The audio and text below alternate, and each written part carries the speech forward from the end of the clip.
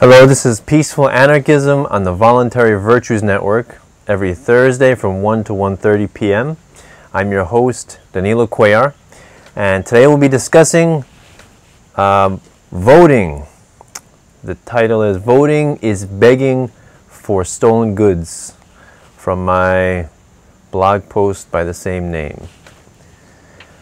Many of us were taught in our government schools that voting is our civic duty, and that it is the way we exercise who we believe should be governing us. I will make the case that voting is at best a suggestion box that slaves use to pitifully beg their political masters for more scraps from the table, and at worst a violent intent to use the guns of the state to further one's moral self-righteousness. Assuming voting has any useful effect on the outcome, the very essence of democracy is that through voting, the majority can forcefully impose their will on the rest of the population, regardless of individual rights. It is a disgusting intent to delegate to politicians the criminal act of robbing one's neighbors that one is too cowardly to do oneself. This is typical lynch mob morality and is nothing to be proud of. The group does not possess moral virtues that is absent in the individual. In fact, historically, it is shown that people in groups act with much more blatant brutality, barbarism, and insanity than they otherwise would act individually of their own devices. Some may point out, well, we don't live in a democracy. We live in a republic. This may be true, but cite me an enduring example in history when a republic or any form of government has ever respected individual rights or property rights, regardless of worthless constitutions and Bill of Rights. You would be hard-pressed to find such an example. It is more likely that voting is a useless plea to our rulers, hoping in vain that they return some of the currency they stole from us, recover some of the rights they trampled over, lessen the economic destruction wreaked on the market by their interventionist policies, or restore some of the stolen prosperity that fiat currency plunders from the unborn. Ask the black slave of the American South during the early 19th century if they believed working within the system was a useful method for change. One would sooner see unicorns jump over rainbows than reasonably expect politicians to reduce their power over the multitude. This prospect is simply not in the realm of the sane. Do not delude yourselves into believing you have a choice. The choice of what color the boot is that is stamping on your face is not the type of choice one should be proud of making. Do not participate in this farce. It only invalidates you as a human being and brings you down to the level of sociopaths. To ask for permission to be free is an open admission that you are not free. Recognize no man as your master. You are your own master. I end with a quote by Charles Bukowski. The difference between a democracy and a dictatorship is that in a democracy, you vote first and take orders later. In a dictatorship, you don't have to waste your time voting.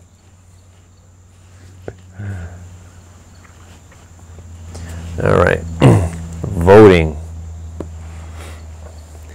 One of the cornerstones of those who advocate for government as being a symbol that we, the people,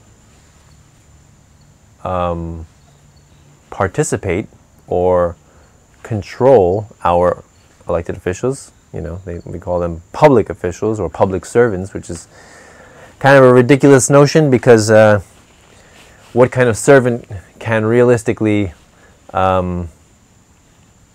rob, assault, rape, or murder you or imprison you against your consent, right? If you're truly in charge, if you are truly the master and government is the servant, how is it possible that all these people have had their lives destroyed who were victims of the injustice system? You know, did they do it to themselves?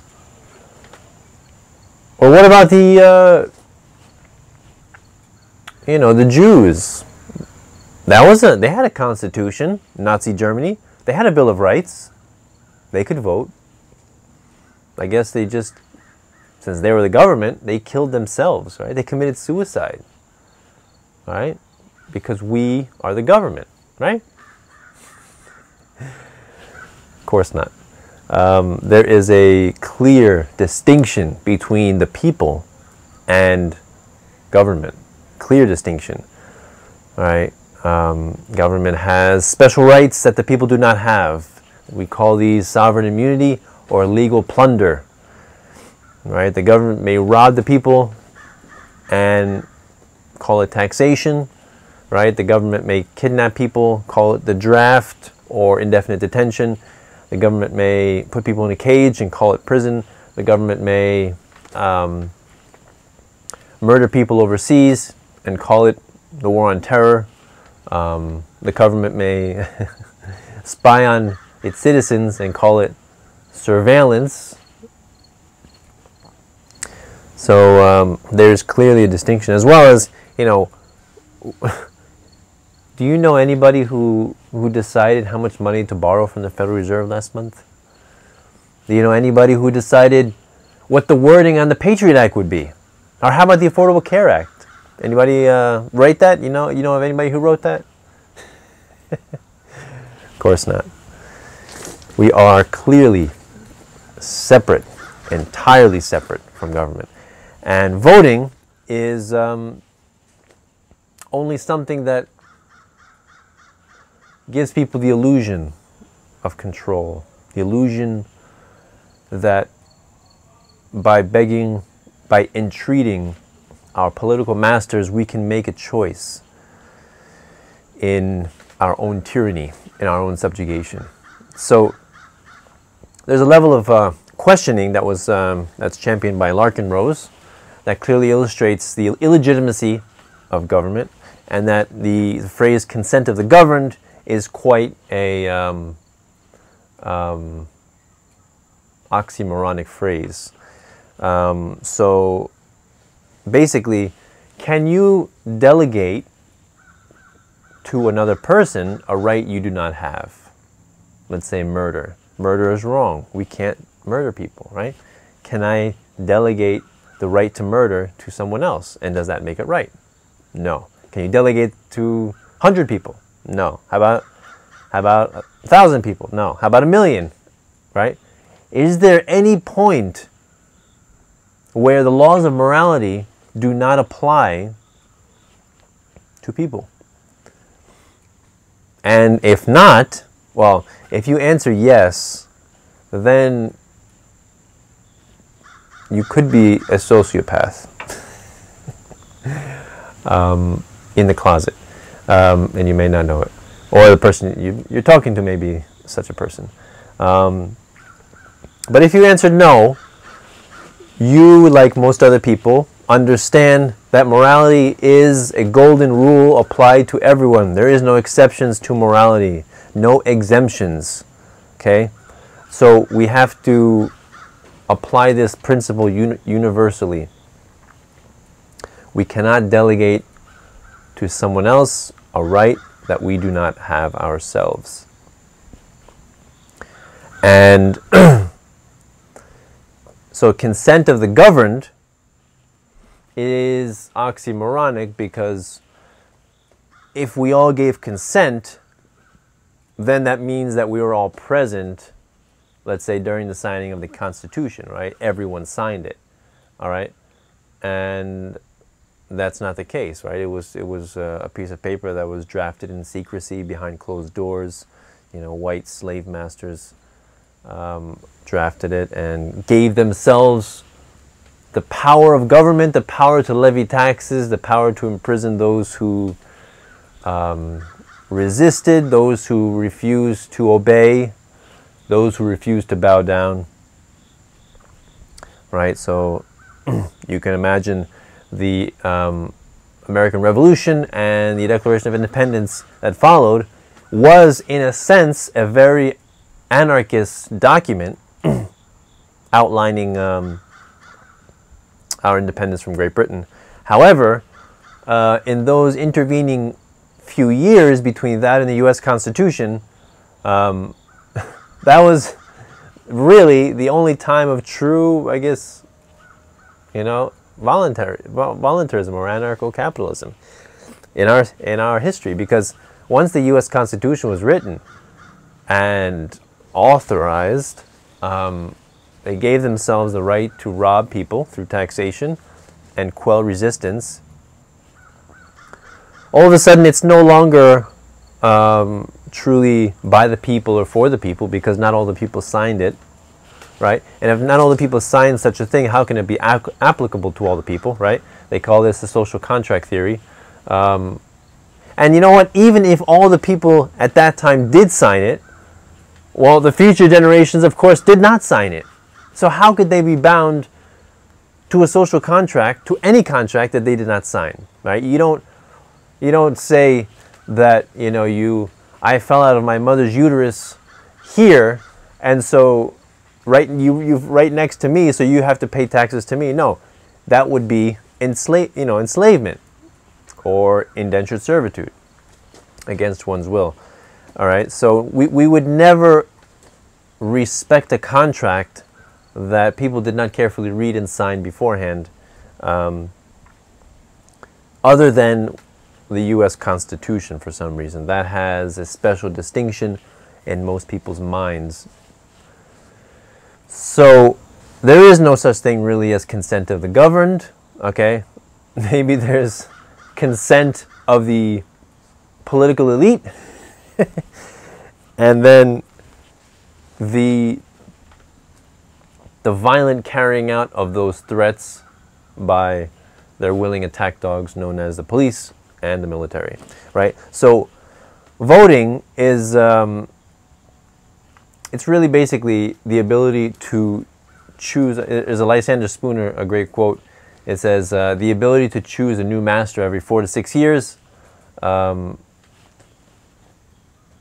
not signify freedom. Something like that, I believe I'm paraphrasing.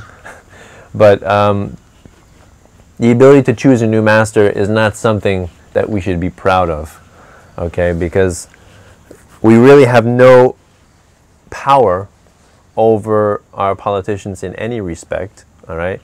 We have there's a predetermined list of oppressors ready to rise up, take the throne of power, and enact new laws to further restrict human freedom, liberty, and trade. And we have no power over that. We can protest, we can march in the streets, and that's wonderful. However, at the same time, that is quite dangerous, because that usually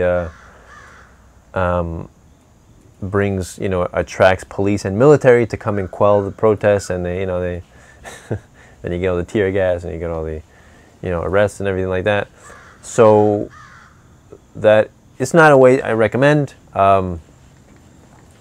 and neither is voting. Voting also, so if voting actually did work, the whole idea of voting is itself immoral, since what we're actually saying is that through a system of coercion, each person has the ability to impose his will on his neighbor. So basically,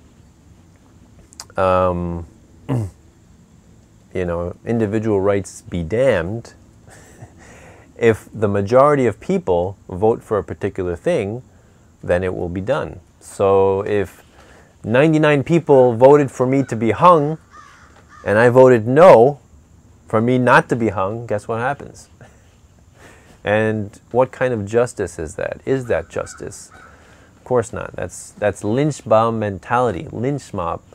And lynch mobs never historically are not comprised of thinkers, authors, luminaries, philosophers. Lynch mobs are typically comprised of angry, emotional, reptilian brain thinking type people. And is this the kind of people that you want to lead society anyway, if voting actually did matter, right? If John,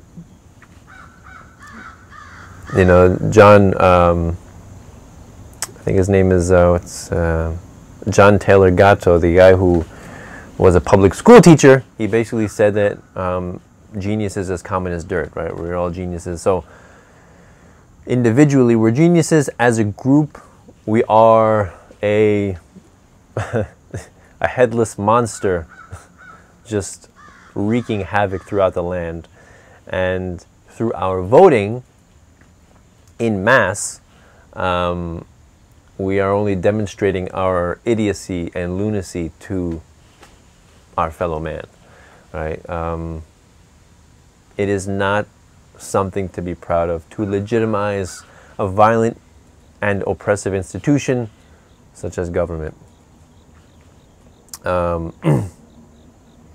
So voting, and you look at the other countries that have actually had the ability to vote. What good did it do them, right? You had, I've stated this before, but it's never. It can never be said often enough. The countries that had a constitution and a Bill of Rights, and the ability to vote, to peacefully assemble and protest, the right to bear arms, the right to trial by jury, and all this crap. Some of the countries that have had such things include Nazi Germany, Soviet Russia, Communist Red China, right? And Cambodia under Pol Pot, North Korea until today. And what was the outcome of the Constitution and the Bill of Rights? Do pieces of paper actually inhibit or restrict tyrants and dictators from coming to power? Of course not. It's only the people that can restrict such things, not pieces of paper. And it doesn't matter if how long ago a piece of paper was written, right? It's not pieces of paper that make us free. It's the people individually understanding the importance of property rights and self-ownership and non-aggression that makes a society free. It's the people that regularly contribute by doing the things they were most passionate and things that they were most skilled at doing, and by that token, increasing the general wealth of society.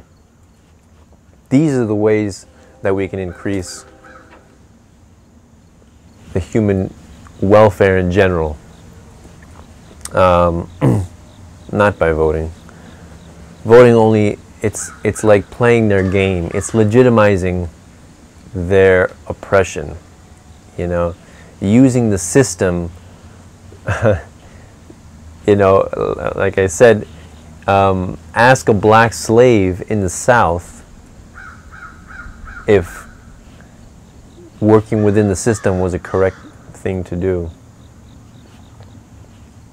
And then ask Harriet Tubman, why did she build the Underground Railroad? Why did she establish all these intricate networks to smuggle black slaves to the free North? Because she openly recognized that there comes a point when working within the system is suicide, is, the bureaucracy is just too great to overcome. It's too expensive. It's too cumbersome. And there's no time to waste. Every moment that's wasted is gone, right? Our lives are too short to be bowing down to our political masters, our control freaks, our authoritarian overlords. It's too short for begging, right? Voting is begging for stolen goods to be returned to us. It's a pitiful and disgraceful display And the way Stefan Molyneux describes it was pretty accurate. It's like you're on a playground and the bullies steal your candy. And then you go after one of them, and then he throws it to the other bully. And you go at the other and he throws it to the other bully. And it's pitiful. It's disgraceful. And in the end, you just have to take a deep breath and stick your chest out and say, keep the candy. I don't want it anymore. I'm leaving. Don't play their game. That's not the way. Get out. It cannot continue without our participation. It requires our support, our attention. Without it, it's genuinely crippled.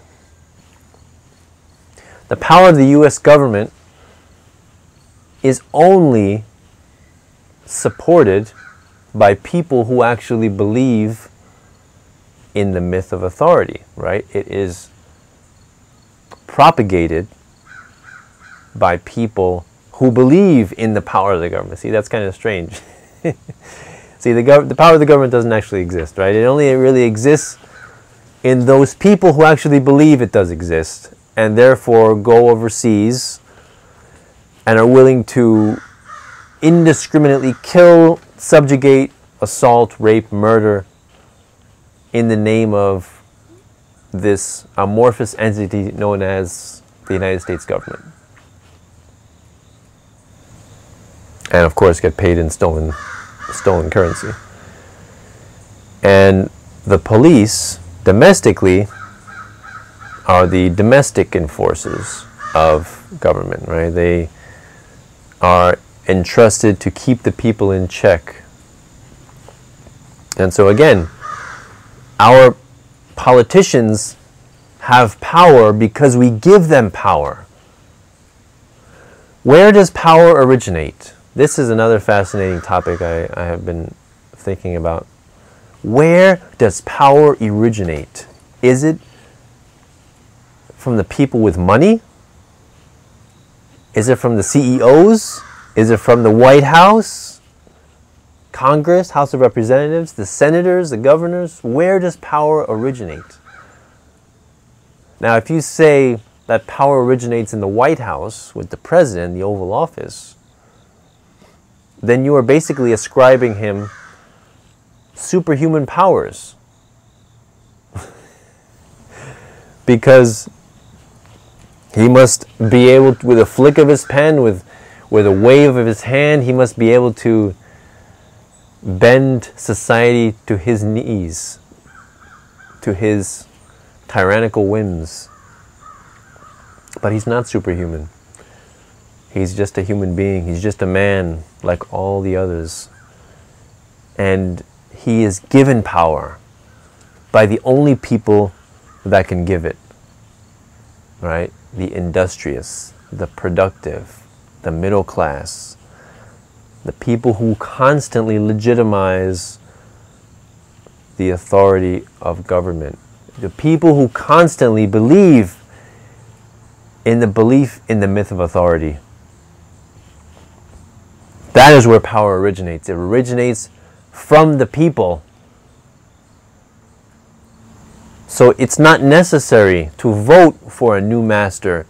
It's not necessary to protest politicians when they displease you. All that's necessary to do is to recognize where power originates. And once you realize power originates with those people who actually believe, they hallucinate the belief in the myth of authority, then you realize that all it requires is the removal of our consent to being governed, the removal of our support and participation. That's all that requires. And all of these bureaucrats, these parasites, these politicians, governors, senators, these representatives, will lose power immediately.